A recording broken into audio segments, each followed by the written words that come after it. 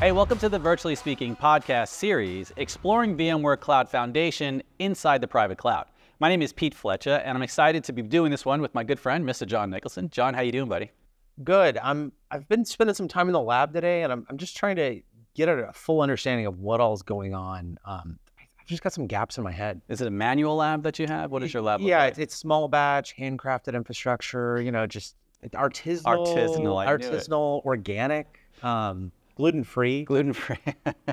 I like it. Yeah, well, I've got nothing for you then, because what we're talking about today is actually a full cloud management experience. We're talking about automation using Aria, and which is, for those of you that don't know, VMware Cloud Foundation it now comes with the full Aria suite inside of VMware Cloud Foundation. It's all wrapped in there, so really cool stuff. And here to give us all the information on that is Senior Director of Product Management, Chandra Prathuri. Chandra, how you doing? Good. How are you? Thanks, and thanks for inviting me to this podcast. Awesome. Yeah. So as I was saying, we all know that automation is clearly important, except for John with his artisanal home lab.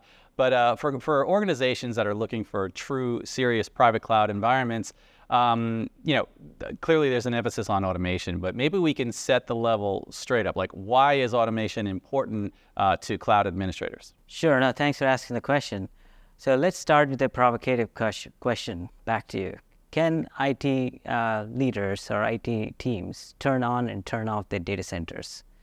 And can they actually provide the agility to their internal teams, a self-service type of service to their internal teams to create modern applications?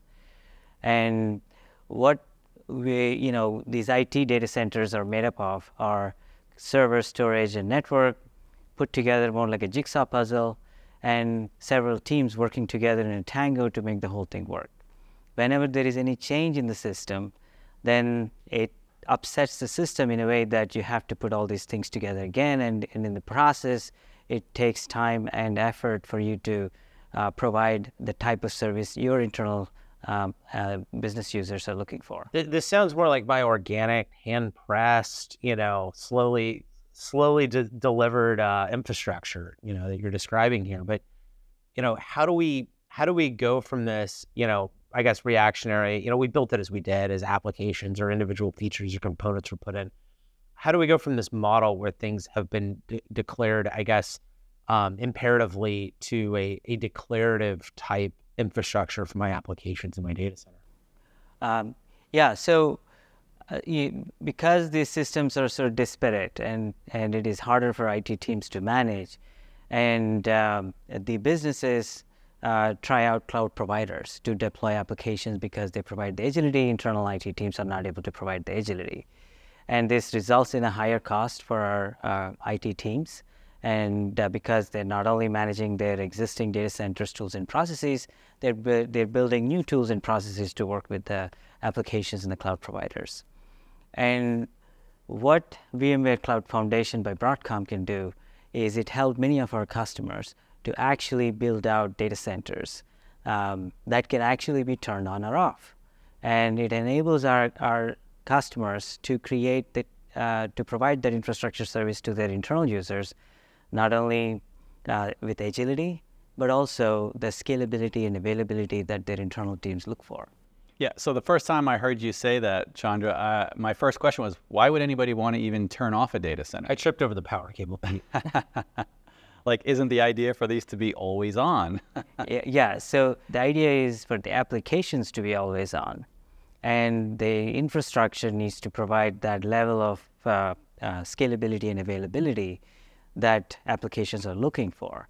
And there are lots of reasons why customers want to have that capability to move from data center to data center and have that and provide that availability to their internal users, and which means that they have to be able to automate. Right? If you go to a cloud provider, they are able to provide that type of services to their customers because they're able to automate their infrastructure, and they're able to create a set of services that customers can consume. What VMware Cloud Foundation can bring to our customers is exactly that ability to create that data center, to build it, to manage, operate it, and create that agility to the internal teams so they can create applications that are highly available and scalable. Sounds like a reliable, consistent, operating environment. Part of that being the repeatability of that, being able to stamp out that pattern.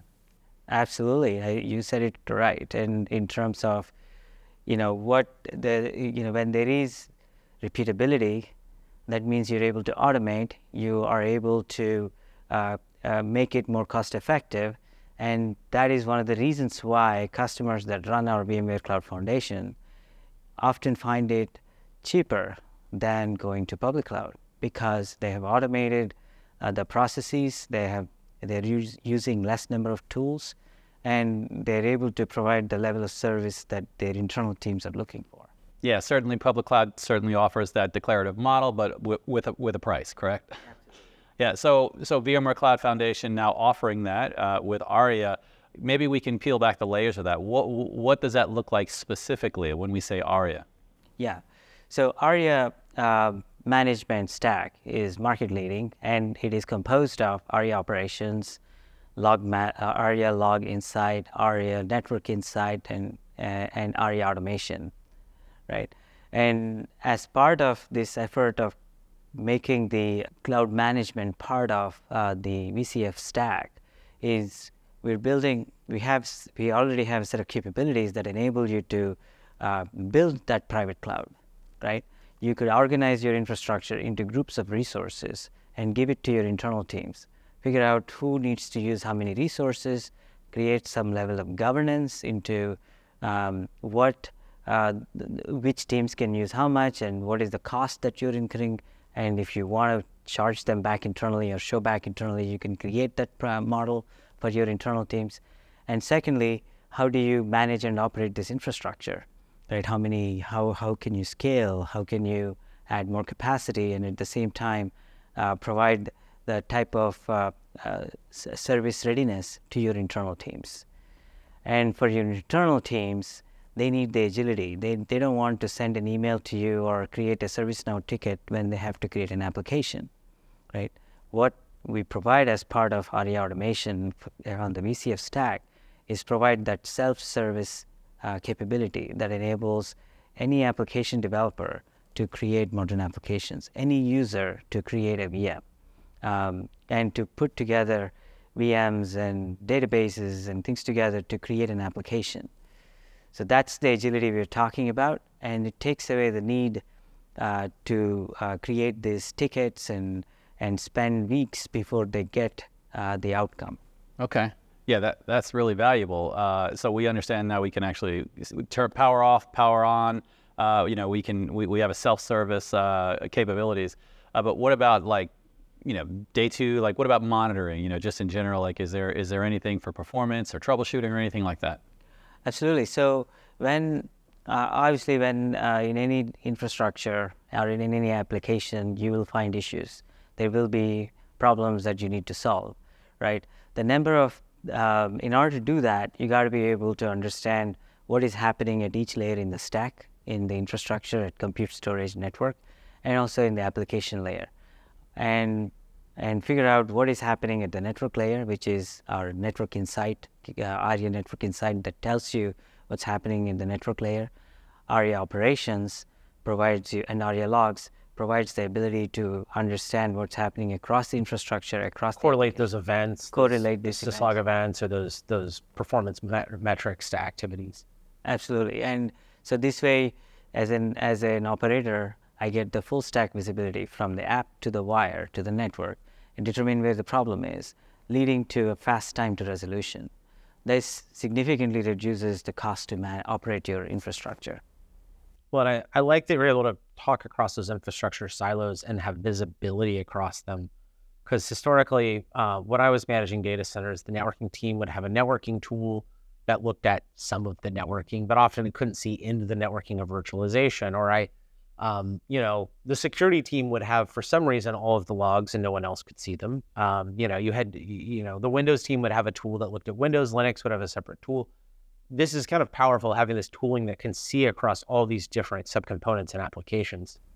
Absolutely, across the stack in the infrastructure, including the underlying hardware, right? So it's not just our software that we look at. It is also the servers, the storage devices, the network devices, as well as above the stack, understand what's happening inside the application, whether it is a Java application, SQL application, or Kubernetes applications. And then you can, to your point, you can correlate and find the problem so the application developers can get the right outcome quickly.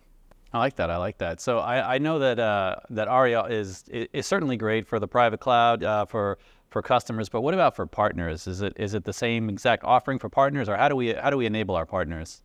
Yeah, when you we have a couple of types of partners, right? We have partners that consume our infrastructure and offer services to their customers, right? And as cloud service providers, cloud service providers, and for cloud service providers, we provide a very simple way to create that cloud infrastructure in a repeatable manner that they can stamp out sovereign clouds and or clouds in different data centers. And a very simple way to create a self-service interface for their customers. And all the things that I just mentioned, the ability to carve out resources to different customers and create governance policies per customer so they can understand how much they're using and going back and charging the customer so it integrates with the billing systems and so on and so forth. So we have the full 360-degree life cycle for a service provider to offer services to their customers. When it comes to our technology partners, we also provide an ecosystem of partners that can easily integrate with the Cloud Foundation ecosystem, the Cloud Foundation stack. So the infrastructure providers such as backup vendors, DR vendors, ISVs can connect to our system and offer more value to our customers. Application software vendors can connect to our the consumption service that provides this self-service capability to developers and so their application template can be consumed as part of a larger blueprint or an application deployment. Absolutely. So, and it could be other partners can provide that application blueprint to make it easy for a developer to simply click a button and it deploys the full application. So, and that is the powerful blueprint technology that's in Aria Automation. Yeah, that sounds really powerful. I mean, it certainly seems like something you'd get from a public cloud offering, but for private cloud. But from a brownfield perspective, I know someone who has a very artisanal home lab, and I was just wondering, would this be able to help them with their own automation? Absolutely. Whatever he's doing manually, imagine VMware Cloud Foundation is like a robot that automatically creates whatever he's creating. The robots, they're taking our jobs, Pete. Well, there's hope for your home lab, John. I like it. Well, Chandra, that was perfect. Where can people go to learn more about? I know this is clearly VMware.com would be certainly a good place to start. This is, as I mentioned, part of the VMware Cloud Foundation offering.